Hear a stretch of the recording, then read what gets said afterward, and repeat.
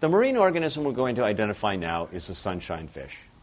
A member of the chromis family of fish, the sunshine fish is a deep water dweller. The adult sunshine fish is a rather dull-looking fish. It has the typical chromis body shape, somewhat pointed face, slightly tapered body, and forked tail. But its color scheme is rather blah. Green to olive or brown to dark brown over most of its body makes it look rather drab. Its belly may be a bit lighter in color, and its tail will have a yellower transparent margin. The one feature that is distinctive in the adult, however, is the bright blue line that runs from its nose and above its eye, but this line is not always present. But the juvenile, that's another story. The juvenile sunshine fish is a beauty to behold. Bright yellow on the top half of its body and blue, purple, or a dull olive color below make the juvenile sunshine fish very distinctive and attractive.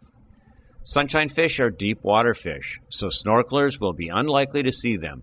Most of the time, they are found at depths of 50 to 180 feet. I've usually found them hanging out on coral ledges on deep water drop-offs, such as the 6,000-foot wall at Northwestern Point in the Turks and Caicos.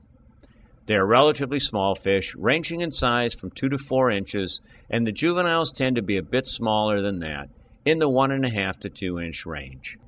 Groups of juvenile sunshine fish will be seen hanging out together at the edge of the wall, and they tend to stay in the same small area.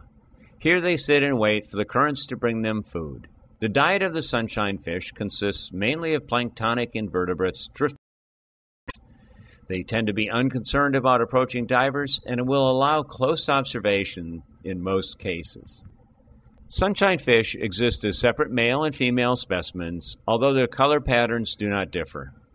Eggs are laid by the female on the bottom of the reef, and then the male swims over them to fertilize them. Once fertilized, the male sunshine fish guards the eggs until they hatch.